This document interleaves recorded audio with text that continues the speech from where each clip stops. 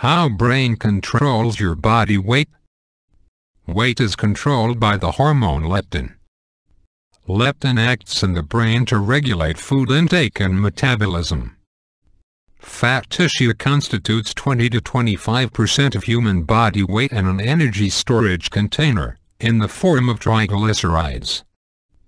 20 years ago, Jeffrey Friedman and colleagues identified the hormone leptin.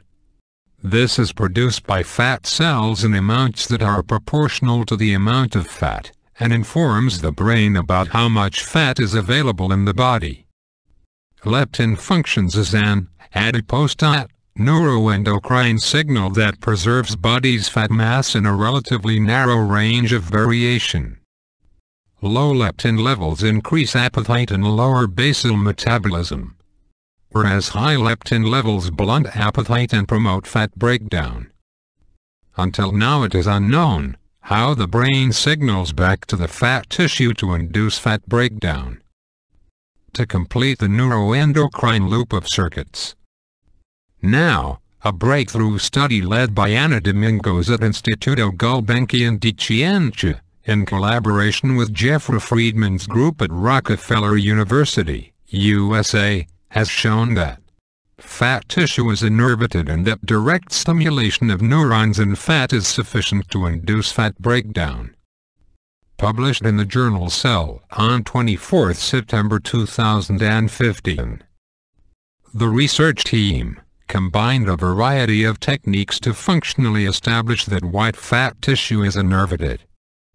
Electron microscopy revealed fat cells can be encapsulated by these sympathetic neural terminals. Using a powerful technique called Optogenetics, these sympathetic neurons in fat cells are locally activated and observed fat breakdown and fat mass reduction.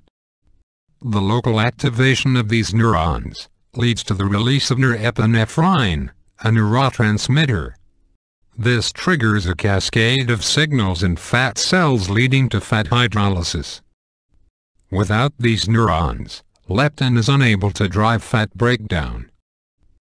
This result provides new hopes for treating central leptin resistance, a condition in which the brains of obese people are insensitive to leptin. These studies add an important new piece to the puzzle that enables leptin to induce fat loss. This opens up new way for developing novel anti-obesity therapies. Thank you.